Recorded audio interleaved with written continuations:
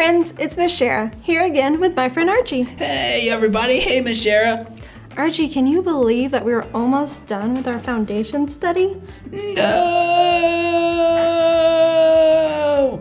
I've had so much fun learning about God and the Bible. Last week we learned so much about salvation and what it means to be saved. Salvation means to be saved or rescued from something. When Jesus died on the cross, he provided free gift of salvation from the power and punishment of sin. And salvation is more than just having eternal life when we die. When we are truly saved, it changes our whole life. That was a great summary of last week's lesson, Archie. This week's big question is, what is the church? Well, that's easy. The church is where we go for Sunday school and Awana. You're thinking about the church building, Archie. The actual church is more than just the physical building where we gather. It's God's people. Well, so do you mean I'm the church? You are a part of the church, but you can't be the church all by yourself. You need other believers. Oh, so is the church kind of like this game, Settlers of Catan? Well, in some ways, yes, but in some ways, no. Why don't you explain the game for us? Well, in the game, you pretend like you're building settlements on the island of Catan. You're trying to build roads and settlements, cities and armies. You use different resources like wood, sheep, or wheat. You can get resources by rolling dice or by trading with other players. You win the game by being the first person to get 10 victory points. But you could never play this game in the jungle. You couldn't? No, because there's too many cheetahs. Good one, Archie. Well, the church is like Catan, in that in the game you're trying to build settlements.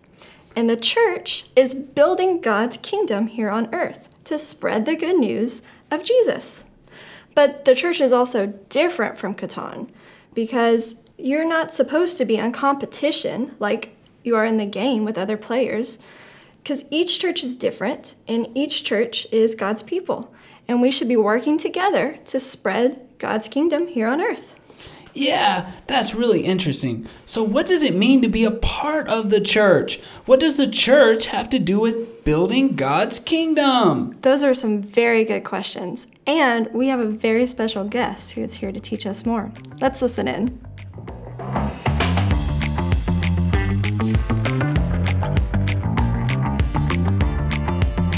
Hello, boys and girls. This is Miss Karen. I'm glad to see you today. Last week, we answered the question, what does it mean to be saved? So today's big question is, what is the church? Here's a picture of the church most of us attend. Once we walk inside, we no longer see the outside of the church. Inside, we see God's people gathered together to worship God. A church is a community of people who believe in Jesus. Like the puzzles that have many different sizes, each box has a different size on it.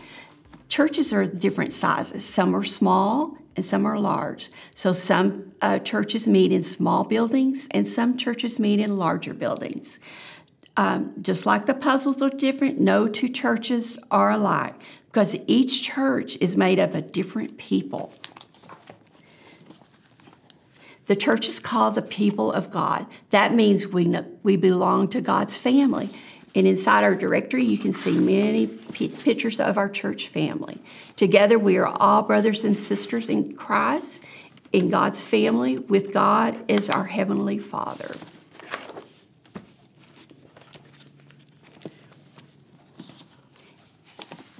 In Ephesians 1:22 through 27, and 1 Corinthians 12 through 31, we learn we are the body of Christ. Just like our physical body has a different parts, we each have different parts of Christ's body. We are connected in Christ, and we need each other to work together and serve others for Jesus. The Bible calls Christ the head of the body, meaning he is in charge. Each member of the church is like a different part of the body. We have different jobs and strengths, and every part is important. We all need each other. Before Jesus came to earth, God's people would worship him in his temple. It was a place where God would dwell or be present. After Jesus returned to heaven, the Holy Spirit came to live in the hearts of believers. When we put our faith in Jesus, the Holy Spirit comes to dwell or live in us. So each Christian has a Holy Spirit living in them. And together, God is building us up to live in us and work through us to share His love with others. Being a part of the church is not just about having a relationship with God, but with each other. Sometimes relationships in the church get messy because people disagree on things or hurt each other's feelings. That's because we are all sinners and no one is perfect. But we can trust God to help us love each other. So I have all these cut out hearts to show a lot of love within our church.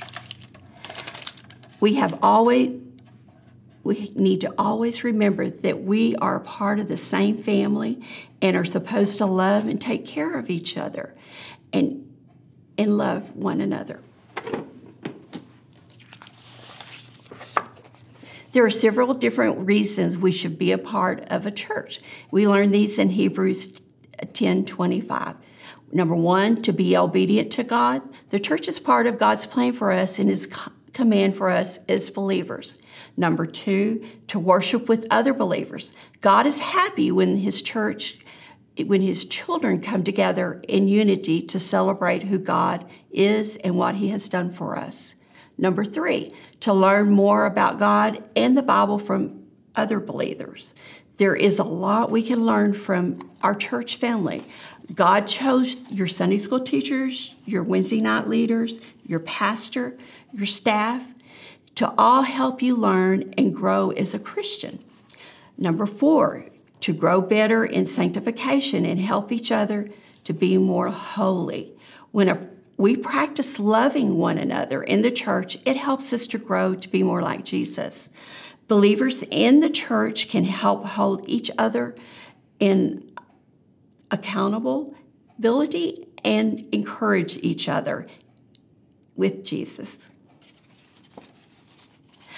Number five, to build God's kingdom. God wants a church to build His kingdom on earth, to spread the good news of the gospel, and to spread His love by serving and helping others. When we work together as a church, we can do greater things together for Jesus than we can do on our own. So the question was, what is the church? The church is God's plan for His followers to grow, worship, and serve together. Members of the church should view each other as brothers and sisters in Christ because we are all a part of God's family. God wants to bless the world through the church, and He uses the church to build His kingdom on earth. So next week, the big question will be, how does it all end? So see you soon, boys and girls.